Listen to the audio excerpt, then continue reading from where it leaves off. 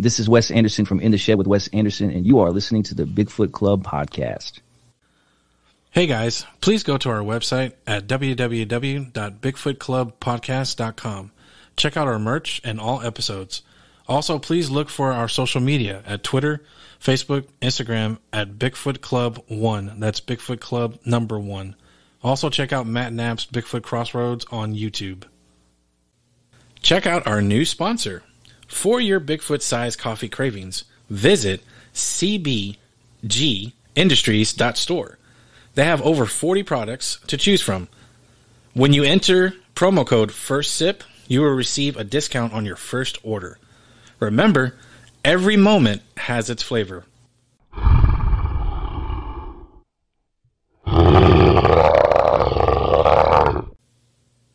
Hey everybody, Robert Jesse Dominguez, Bigfoot Club, Season 5, Episode 9. I'm here with my nephew, Steven.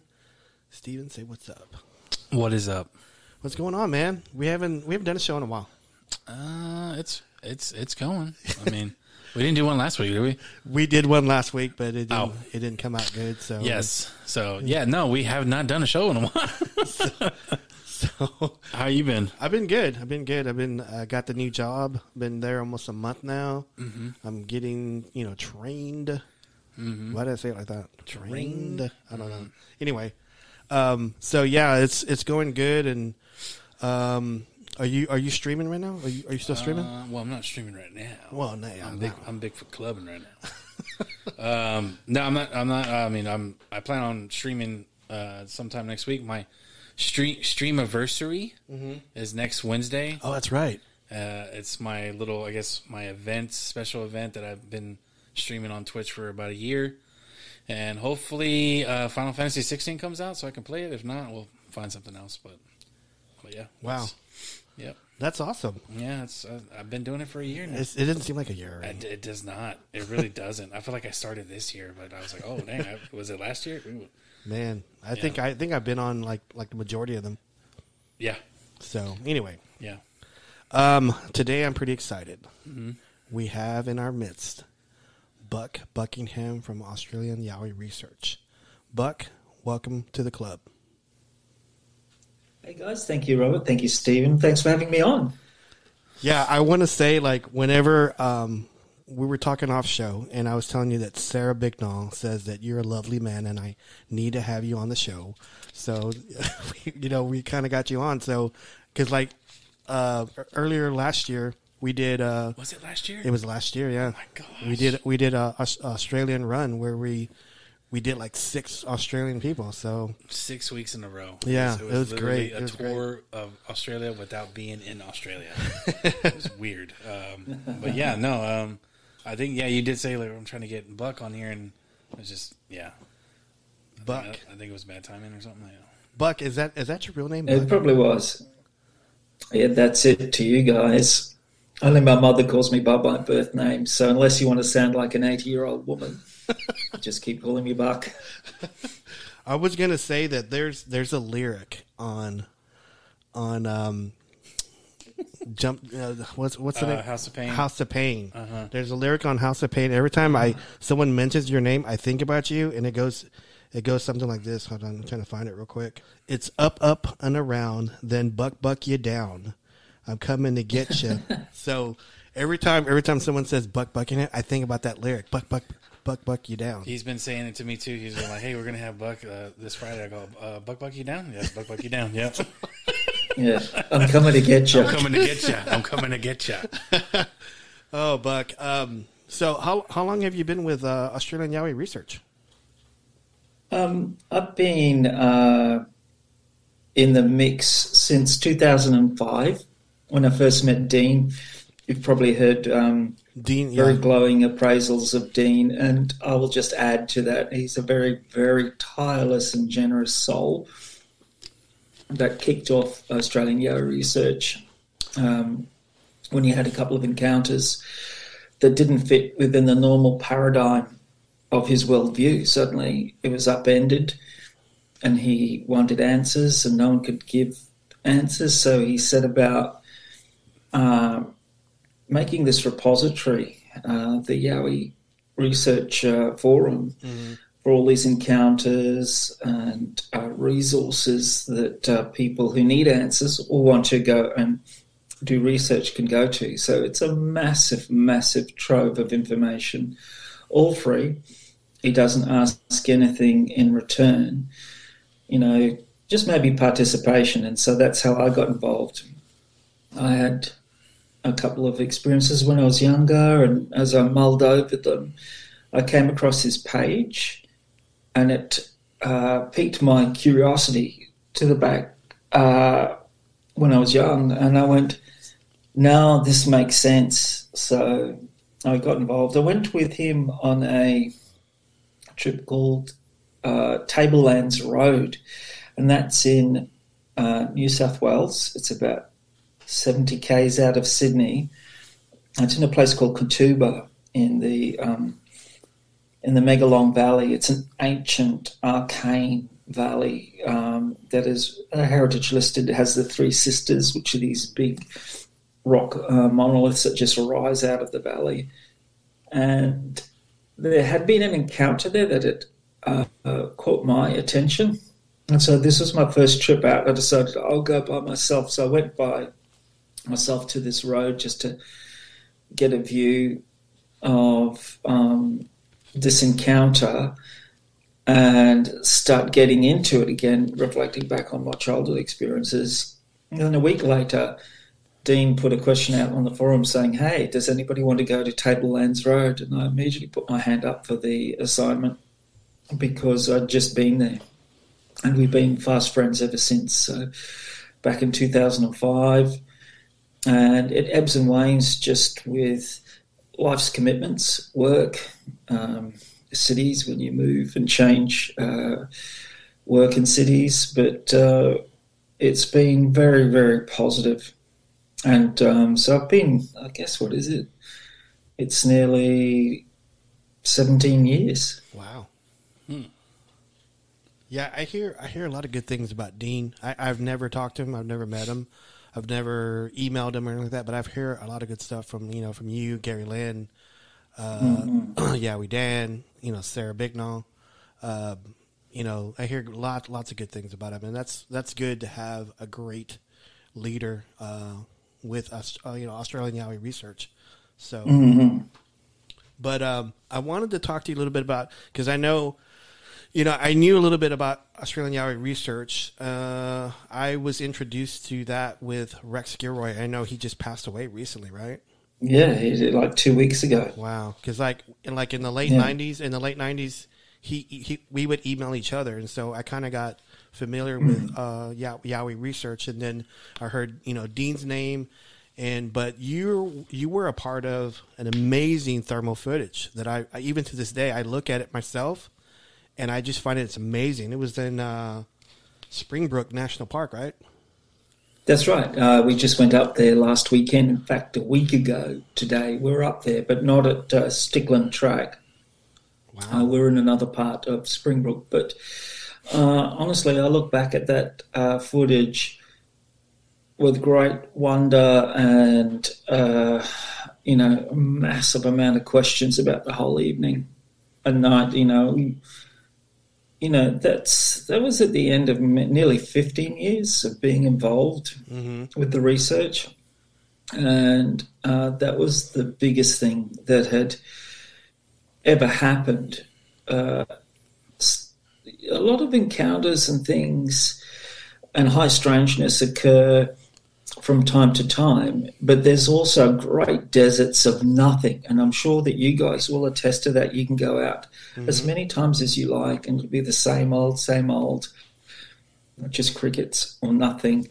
Then suddenly it's active and you're very busy. And so I hope I get another chance to have that intersect again, in your life when you're present and something else is there at the same time.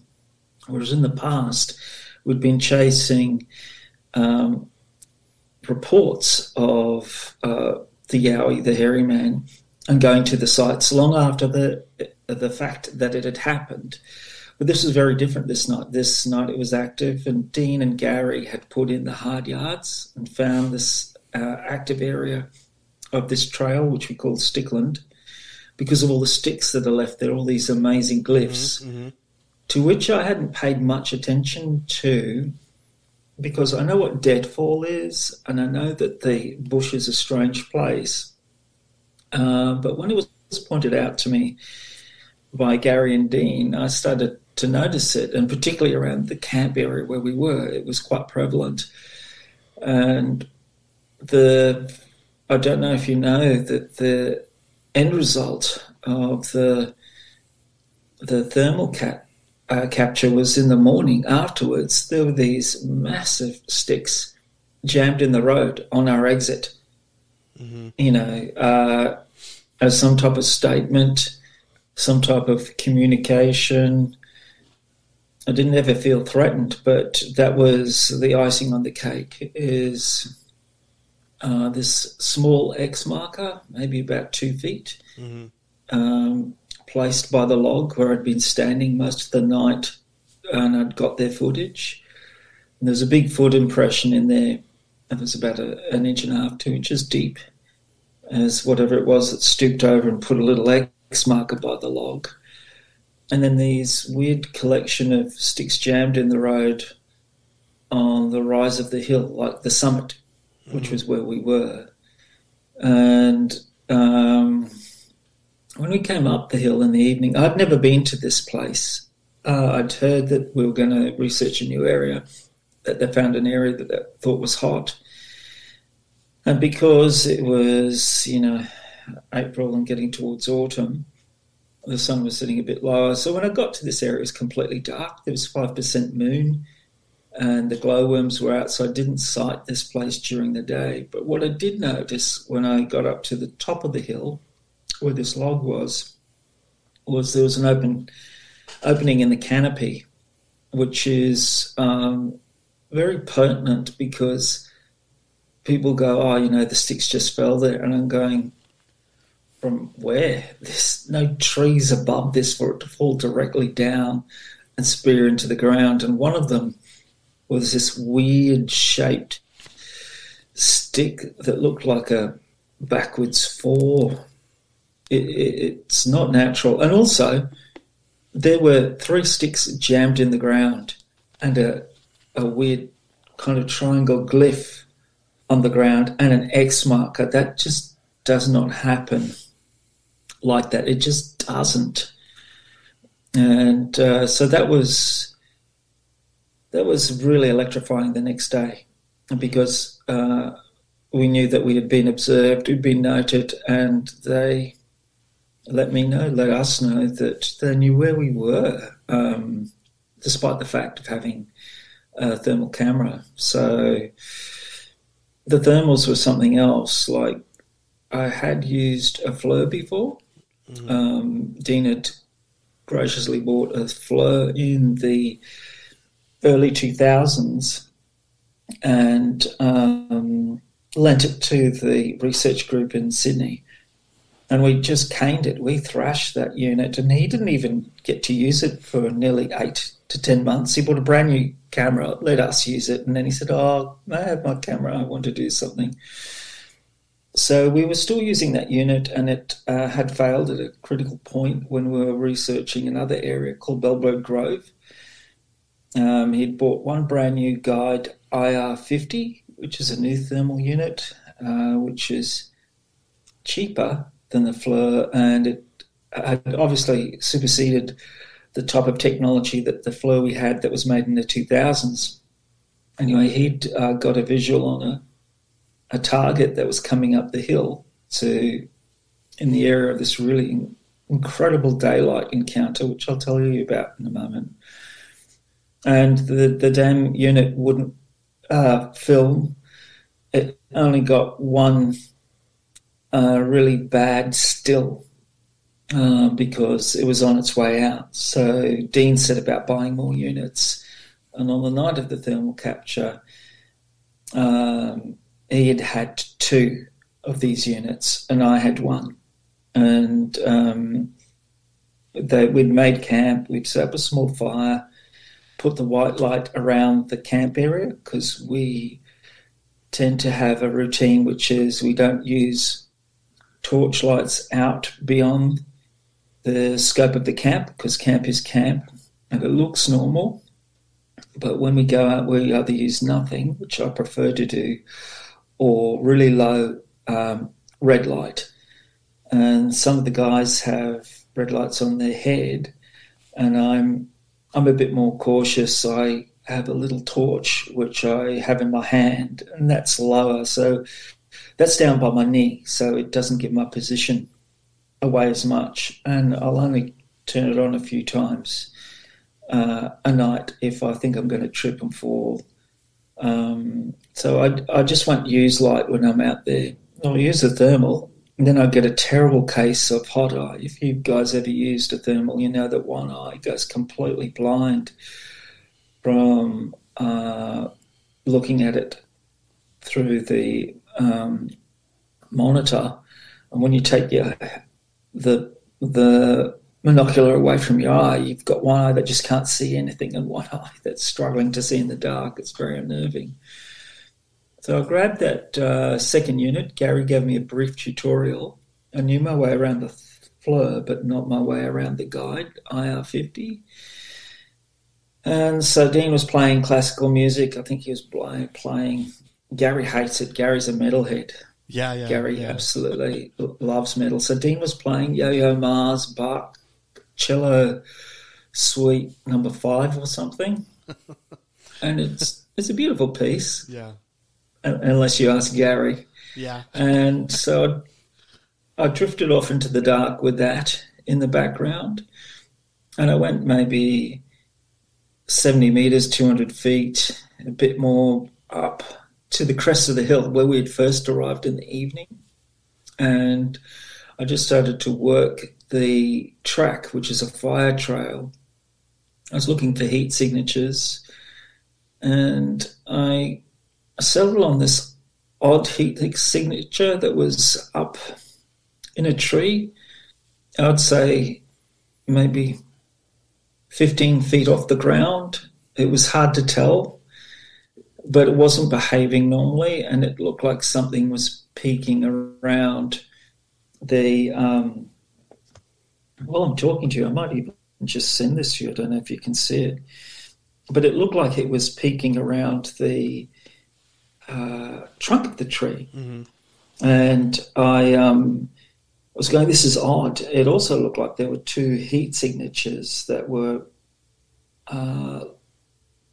below the main heat signature, which I interpreted to be a head, and it looked like an ancient head briefly. Like there are leaves and there are things in front of your unit, and so you're not always getting direct line of sight. Like, hang on, I'll send you this image, which is which is you've probably seen already. This is just the Gary showed us some of the footage, and he showed us some footage. This is amazing. So yeah. Oh yeah. That's amazing. I'll post this on the page. But do you think that these Yowies were attracted to the classical music? I think they were attracted to the activity. One thing is for absolute certain is that this area isn't frequented by people, many people, if any, let alone people camping out at night there. It's not a beauty spot. There are no waterfalls. There's nothing of interest to hold a human there. There really isn't. So when you get to this area, whatever attracts them to this area is known to them. And we're only attracted to that area because we believe they're in that area. That's our only interest. We're not going there for a camp, and we're not going there because it's a beauty spot. We believe that there's something to be got out of that region. So I think I wrong-footed them to begin with, because I know what a thermal unit is. They're used to humans not being able to see in the dark, and also they know when humans are moving out. because they'll have torches. They'll be shining torches, and so that's a dead giveaway. If there's no torches being shone around in the bush, it's safe to say that all attendees at that area will be within that area. So I'd slunk off with this new unit, and I'd seen what I thought was this head peeking around the corner of a tree, and what I thought were hands, but it wasn't clear at that point because it was so fleeting. So I said to the boys, hey, I've got something, I'm coming back, I want you to check it out. And that was a complete lie because I just worked that trail for another 20 minutes because I thought, don't go back, just keep going, maybe it'll appear again. And, when you use a thermal unit, you're on because it's unmistakable when you get a live creature in your screen. It glows. It's super hot. It's not a rock. It's not a tree. It's not latent heat hidden in something else. It's a living, breathing creature. So the first thing I had, which I assumed to be this head, I was searching for again. And I was making my way back, and I thought I saw a similar thing again. And so I tried to zoom in, and then I noticed this stump. And this stump had this incredible action going on it or in it. It looked like these giant eyes peering around it, above it. I couldn't figure it out. Maybe an arm, couldn't tell. I'm also looking at it in real time through a tiny viewfinder. So you don't have the luxury of examining what you see in real time. It's only after it happens that you kind of get the idea of, what you were looking at. And so I'm going, hey, I'm on the stump. Something's going on around here. I'm going to try and zoom in. And I tried to remember what Gary had said. These new units, which I'm familiar with now, have a number of buttons. And the buttons also have different assignments. And if you don't press them in the right order, you can screw yourself up, which is what happened. I zoomed in, stopped filming and zoomed in, and got this. I wanted to get the stump. Now I can't find the stump at all. So I've got a 20-minute clip, some stump action going on, which I feel is close to me, maybe, 10 metres, 30 metres off the track. The bush is very thick. As soon as you get off this man-made track, it's thick, and there are these vicious vines called wader-wiles that just snag you and trip you up, and they've got needle-like hooks and barbs on them. And so you can't wander off too much in the dark or you'll just do yourself a mischief. So I had found that stump. Now I've lost the stump because I've narrowed my field of view. And I'm looking left, I'm looking right. I see a couple of heat images and they look like the hand-type signals, signatures I saw before. And then lo and behold, in this clip, which is about minute 19, this in the final few seconds of this clip, as I'm searching for the stump, these two massive units, one walks out and bends down and picks something. I radio Gary because Gary's got my 6. He's a good guy, Jason Momoa. And because he does look like Aquaman. Yeah, he does. We told him that too. So. Yeah. He looks like Aquaman on a hard day. He also looks like Khal Drogo from Game of Thrones too. So it's the same guy. Yeah, yeah, he does. And he's a big man. He's a solid unit. So you want him in your corner. Anyway, so he's got my 6. He's actually got footage of me filming them at the same time he's filming me. And because I'd asked him, I said, hey, if you get me, can you get another site so we can get corroborating evidence? And get another angle on it. Also, I knew something was happening. Anyway, so one steps out and it bends down and picks something off the ground twice. I don't know what it's doing, what it's picking up, and it hands it to another creature beside it, and you can really only see the shoulders and part of the head on the side. But we've always been told that they travel in pairs, and this certainly fit the brief. And Gary said, "Do you want me to come up?" And as soon as he spoke and moved away from the camp, I had decided at that point erroneously to try and zoom out because I felt I was losing the picture because it was so close. The early part of the footage is very shaky as I'm trying to steady my hands, search around for the heat signature, and I get something completely different. I decide I think I'm going to lose the shot because I now know where they are, and I think they're going to bolt. So I stop filming to zoom out, and in that time, all I've done is just cascade. You may have seen that footage where I'm just going through all these filters, these different colours. I've seen it, and yeah, so that provides more information, but it was also operator error. How tall do you think they were?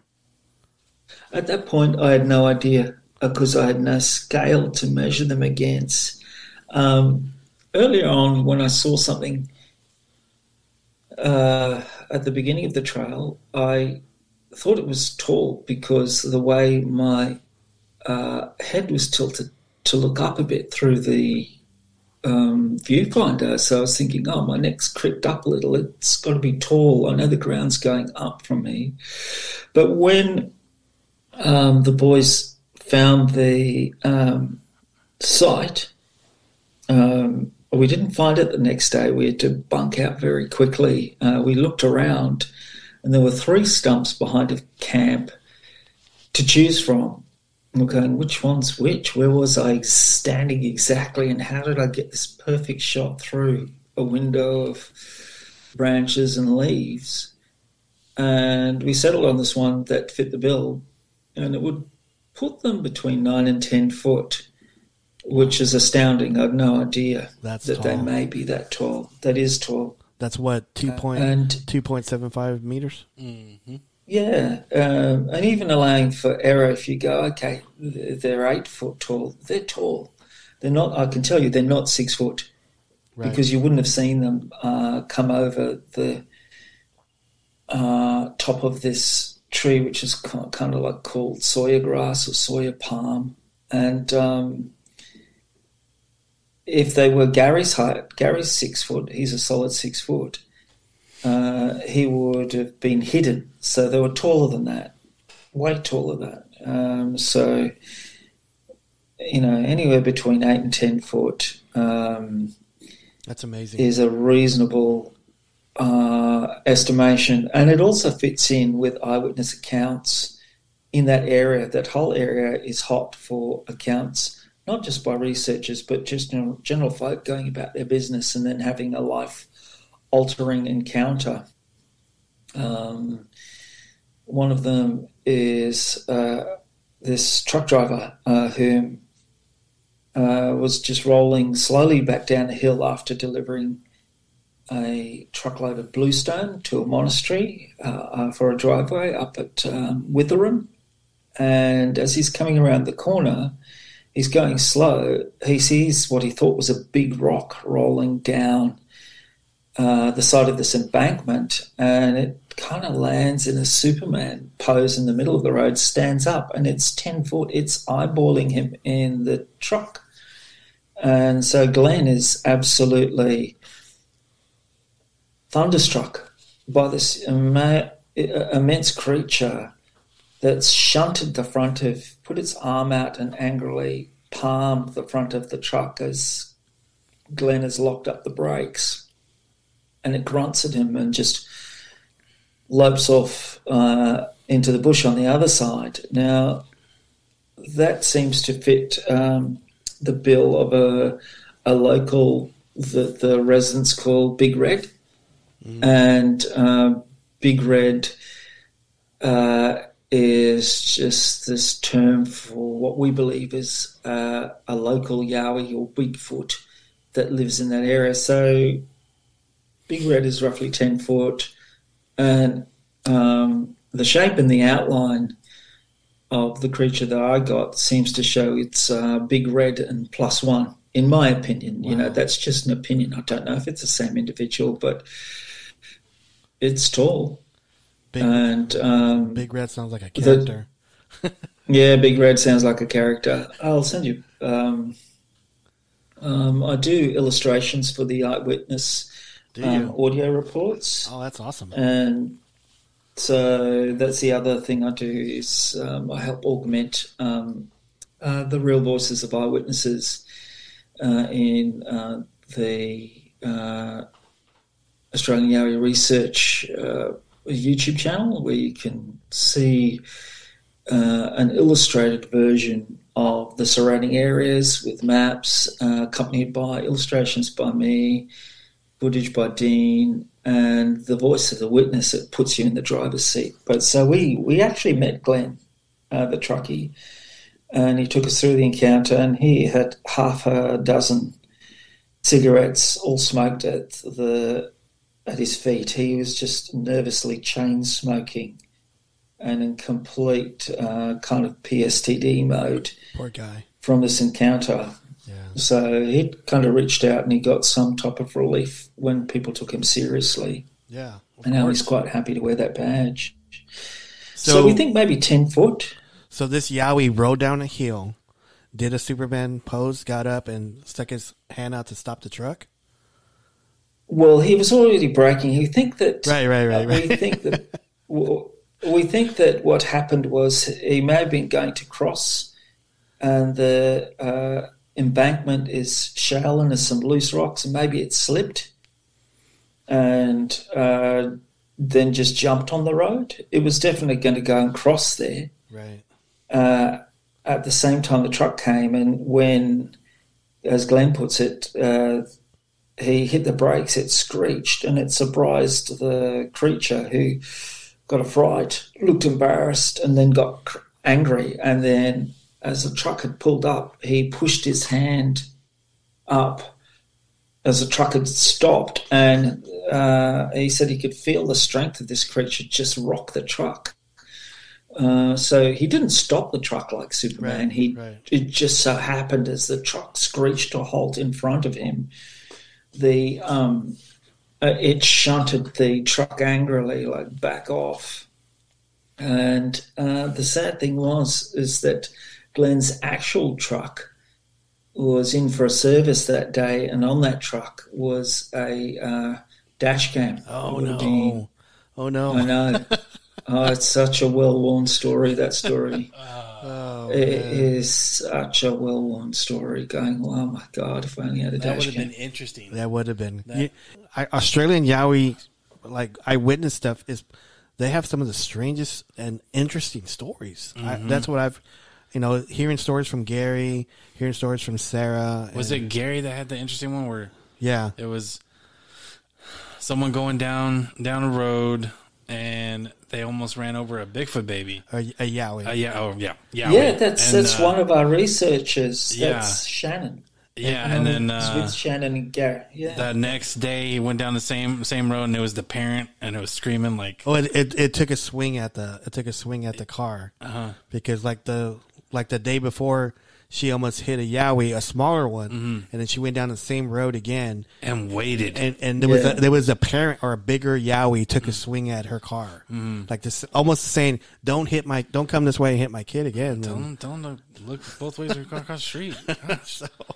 But they even like Rex Gilroy used to email me strange stories of like Yowies trying to coach people. Like there was this guy on horseback, and he saw a Yowie, and I forgot what, it was probably like in the 30s or something. And this Yowie was like waving to him to come, like to follow him. And I thought that was one of the strangest stories I've ever heard. That's creepy. It is creepy, but I'd be like pushing away. No, I'm good. I'm good. So I am good. Yeah. that, I would go. I would definitely go to meet my maker. I would look behind me and point at me like, me?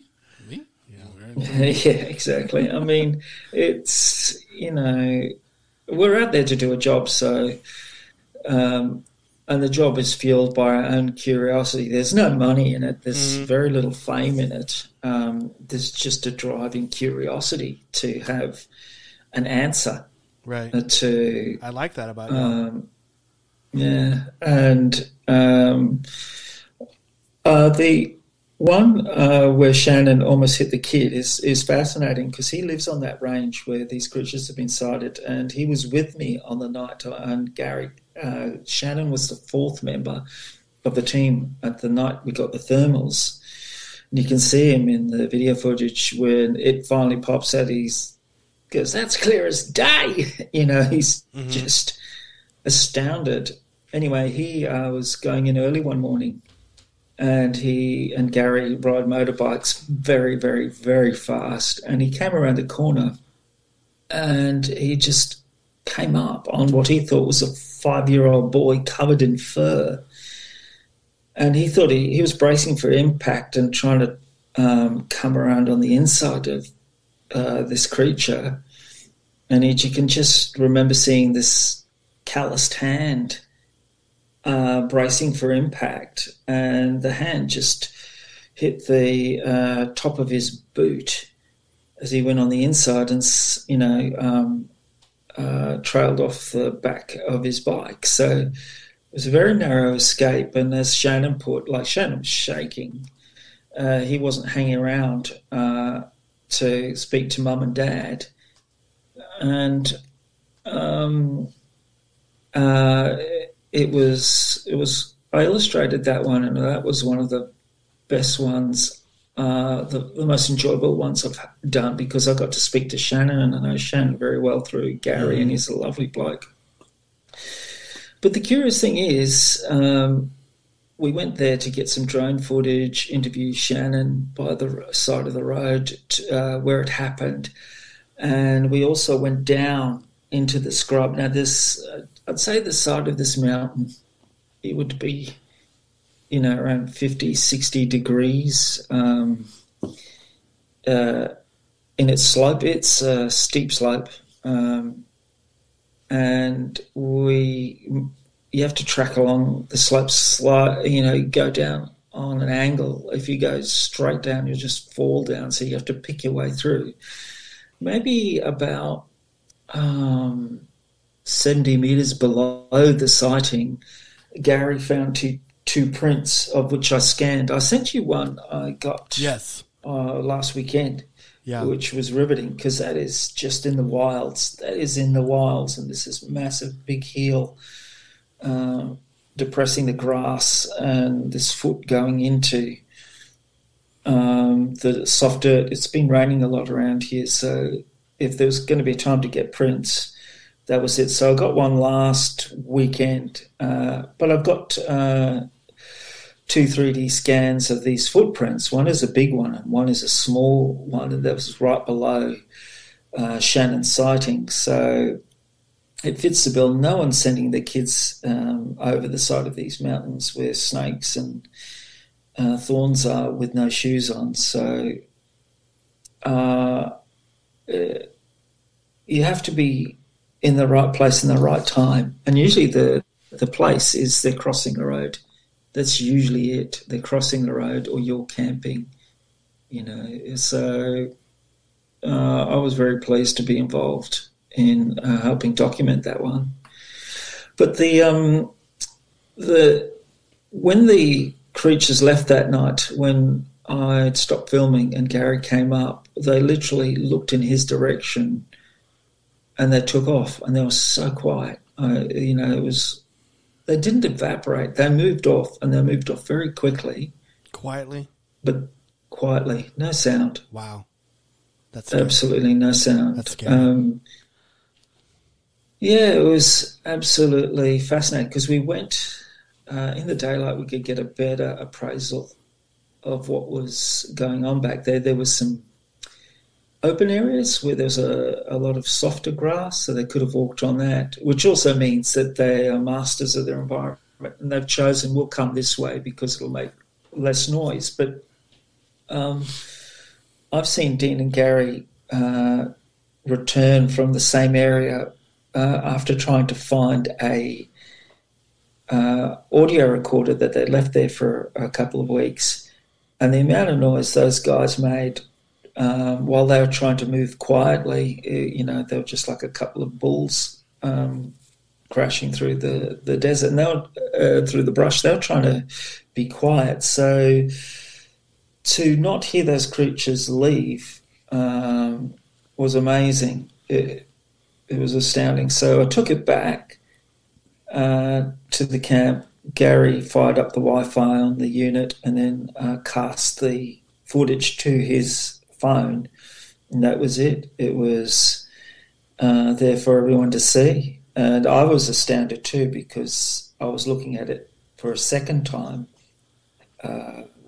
on a much bigger device. A phone is much bigger than the monitor that you're looking through, and all this other detail came out. And even last year I plumbed the footage a bit more, and I put it on a loop, and I found that it seems as though they tossed something out. Either it was a small creature that they had frightened. It goes in a bit of an arc and then down to the area where one of the creatures bends down and picks it up, or they flick something and it's bounced off a tree or a branch and boomerang back.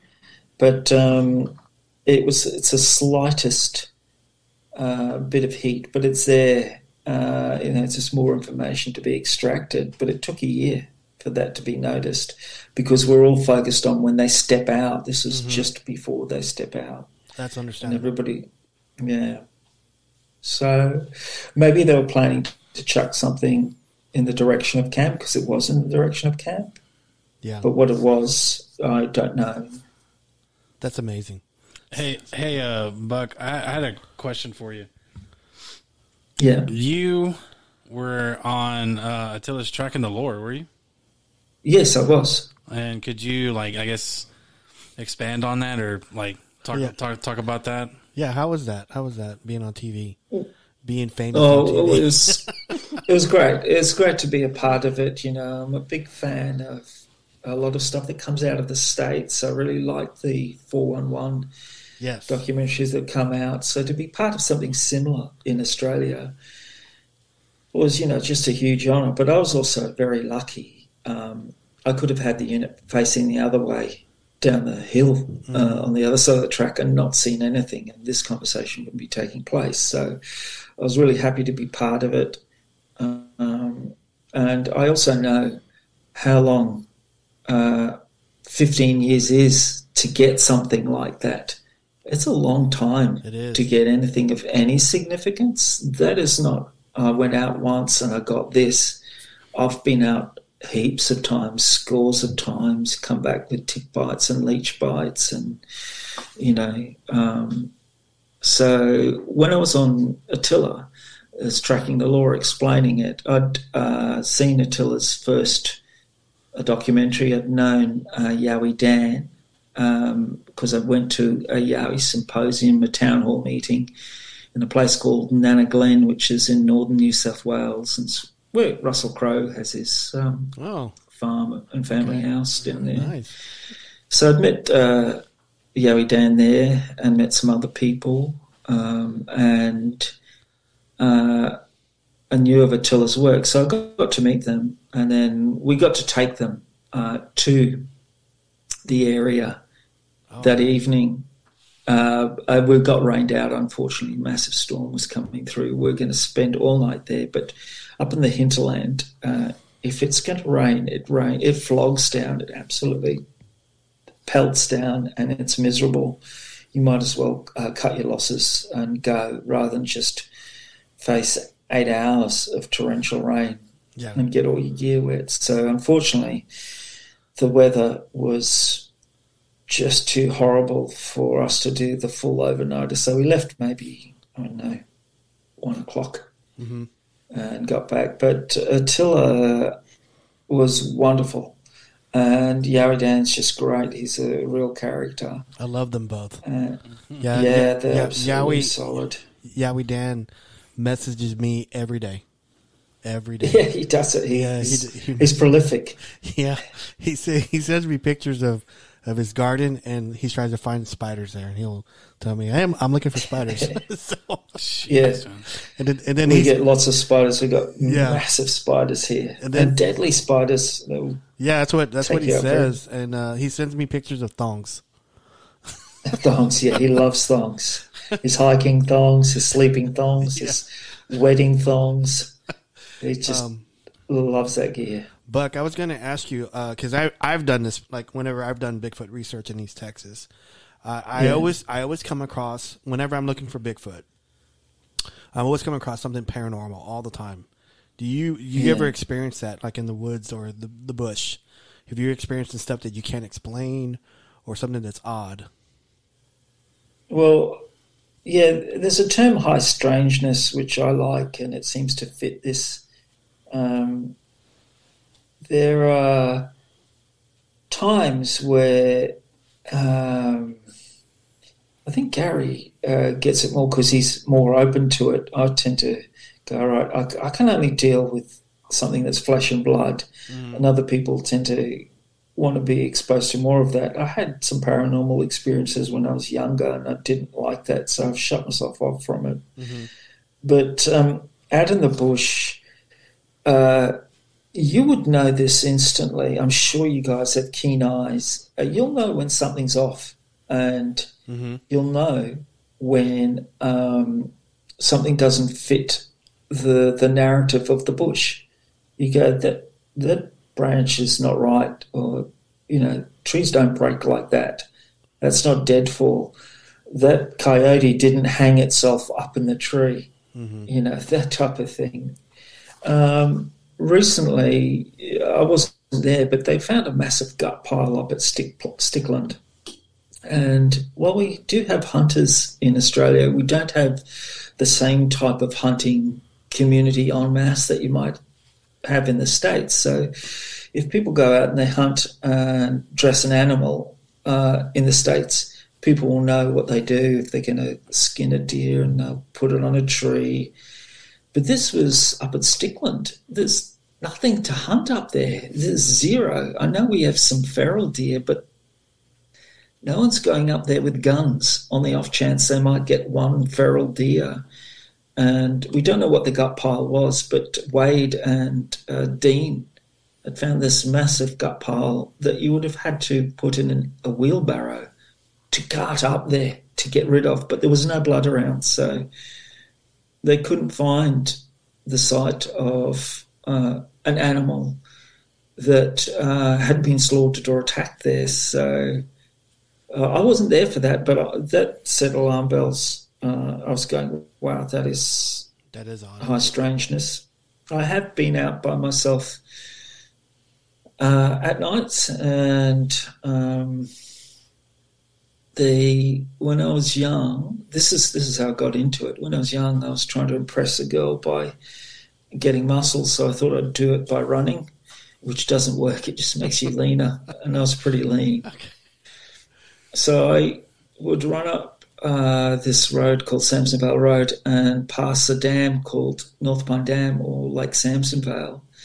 And there's a cove called Forgan Cove. And so my run would consist of maybe half road running that went around the perimeter of the dam. Then I'd go cross-country through bush and then along a creek and then come up on a dirt road that would lead me back to my house. And I would say this would be about 5 mile, roughly 8 to 10 kilometre run when I was younger and fitter.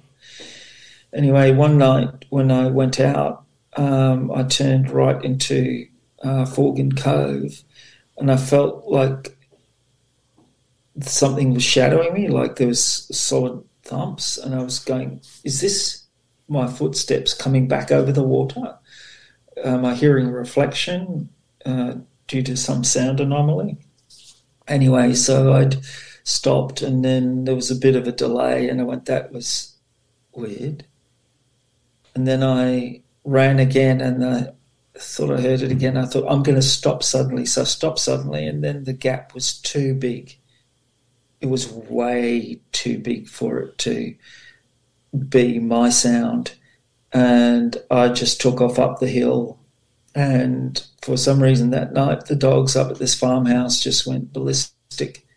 I don't know what it was. And I made a record timing getting back home, but I still had to run through bush, and I was terrified. And I didn't tell people about that for a long time. Did you feel like nauseated or lightheaded or anything like that? Well, no, but I will tell you this. I just felt scared, and I felt alone. I'm used to the bush. I love the bush, and I don't mind the dark, and I don't mind the night. But I didn't feel good. And if you fast forward maybe 18 months later, and this is 2 kilometres down the road, so say a mile down the road around a few bends, there's a place called Bullocky Rest. I haven't told anyone about this, but like at that time, I have now, but I was in a car with my best friend, and he's got his license, so his sworn duty is to try kill all of us by driving as fast as he can. When you get your license, you're just going to lose all sense of decorum and just speed everywhere. So he was driving the car. I had a mate in the front passenger seat, and I was in the back of the car with 2 friends who were sisters, and we're all a group at school. And Christian did a U-turn near Bullocky Rest, and bear in mind this is about a mile away from my footstep encounter, that I didn't know what it was. As the car does a U-turn around on the road, the lights swing out over the dam, over the water. And I've been along that road so many times, got to go to fishing holes. It looked like there was this big old rusty termite mound there. And it was big. It was maybe 5 foot tall. And this is what my first impression. As the lights went past it, the termite mound stood up on 2 legs. And I said, what's that? And Christian just stopped the car, and everybody said, what's what? And then the whole car was filled with this terrible, terrible smell of rotting vegetation, meat. It smelled like a rubbish pile. It was nauseating. And, of course, the guys at the front, they were going, oh, who's let one off? Who's broke wind? And something goes behind the car. This is a little Datsun 120Y. And they have a small window at the back. It's a very sloped window. And something blacks out the window. Something huge goes past the back, the boot of the car. And the girls are now screaming, and I'm hitting the headrest going, drive, drive, drive. And the guys are laughing, going, what? And one of the girls just shrieks, and she then buries her head in her hands on her lap. And they take her seriously now, and the car just speeds off. And she's just saying, the eyes, the eyes, the eyes. And so at that stage, I still hadn't got a grasp of what it might be. I thought that was paranormal at that stage. I thought, have we witnessed some type of ghostly haint on the road? The smell was terrible. It really was, but there was 5 of us in the car, and we all smelt it. 3 of us saw something, and 1 of us saw more than the others, and we couldn't get anything out of her. She would not talk about it. She was so freaked out and shaking that the elder sister said, shut up, leave her alone. And we never got to the bottom of that, and it was never spoken about again. But that was one of the things in my childhood experiences, my early experiences, that I went, wow. When I came across Dean's page, I went, this makes sense, the running, what I saw. And then there's another story from that area and I was at my best friend's place, and his parents had cooked dinner, and so it was our turn to wash up. So I was washing with his brother's girlfriend. So we were doing the dishes, and his brother's girlfriend turned to me and said, "Hey, Buck, can I ask you about this?" And I said, "What?" She said, "Well, my brother and my cousins were camping at Lake Guillain-Barré." And Lake Guillain-Barré is, say, 3-4 miles away from Lake Samsonvale. And I said, "What happened?" And she said, "Well, we were at home, and then suddenly they were camping, and they were all back at home. And some of them were crying, and some of them were just really upset and agitated. And they said that they'd been camping at Lake Guillain-Barré, and her brother had gone out to answer the call of nature. And as he was, just passing water, he looked up, and directly in front of him was this pair of red glowing eyes about 8 foot off the ground. And he walks back virtually through the fire, still urinating. And this creature follows him to the fire. And then everybody just bolts and runs and leaves. And as they look back, as they're scrambling, they just left everything there. They see these giant pair of legs going around the fire. And so they've now tipped up at their house, and they're in a state of agitation and upset. And the older brothers and uncles and fathers say, "We'll go sort this fellow out." So they tip up to the camp. They get to the camp. Everything's been flattened. The fire's now just coals, and there are giant footsteps all around the campfire. And the tent is just flattened. And some of them say, "Okay, this is amazing. What's going on here? These footprints are huge. We're going to come back in the morning and take some plaster casts." When they come back in the morning, the whole place has been swept clean.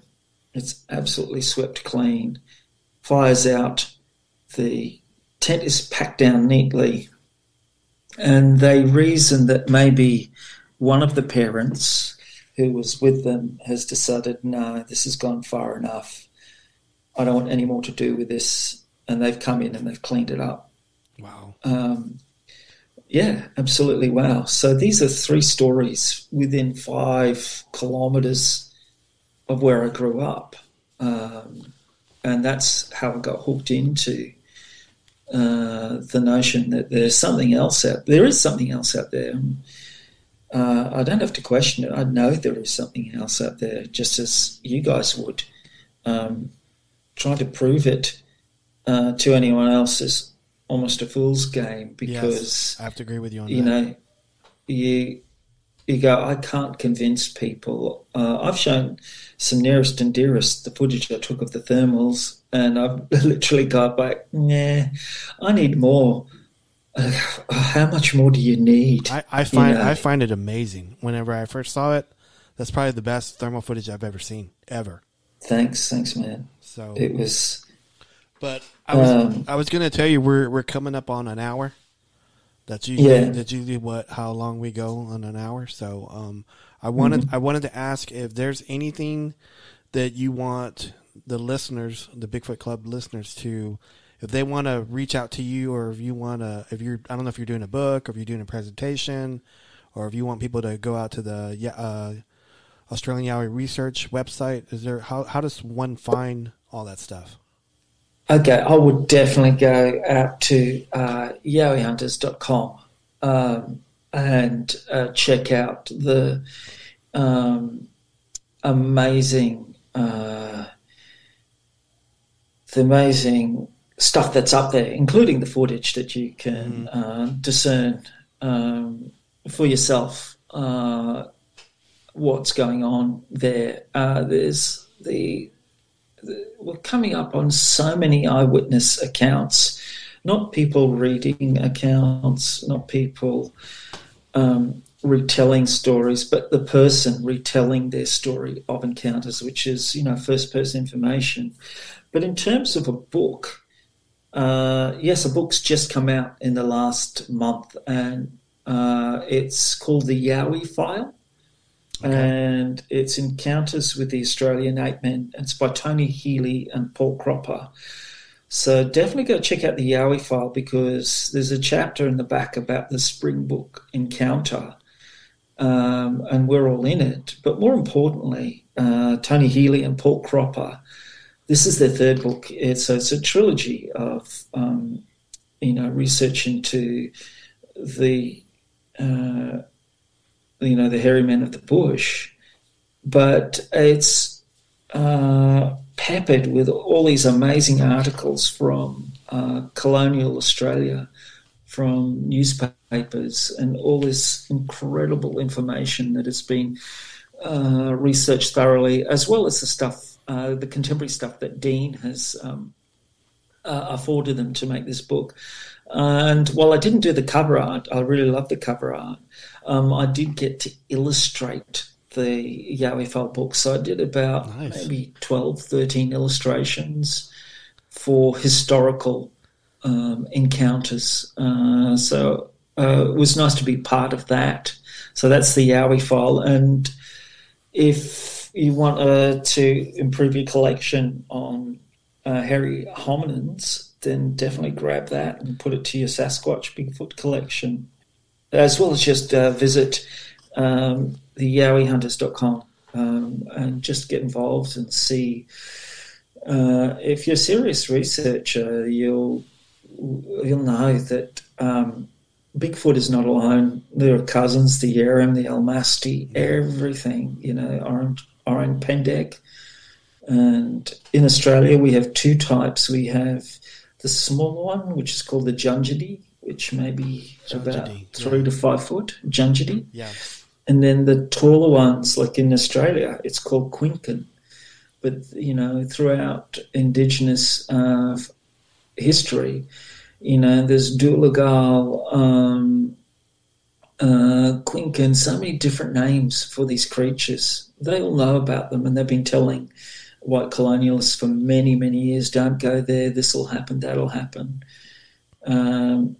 Pretty much like the American First Nations people will tell you stories about Sasquatch, Bigfoot, everything. Well, Buck, thank you for coming on. I just so you know, I call Yowie Dan and Gary Lynn, I call them El Chingones. So, El Chingones? Yes, that's what I call them. That's what does that mean? That's Spanish for the fucking badasses. So that's all right. That's what I call them. But anyway, Buck, thank you so much for coming on. All right. That was great stories. I love Yowie stories, and Sarah Bignon was right. You're a lovely man, and we would love to have you back on. Please, anytime.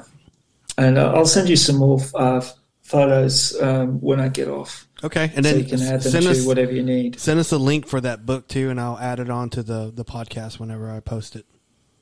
Okay, that's great. Thank you so much, guys. Thank you. Thank you. Thank you, Robert. Thank you, Stephen. Mm-hmm. Bye. All right, bye.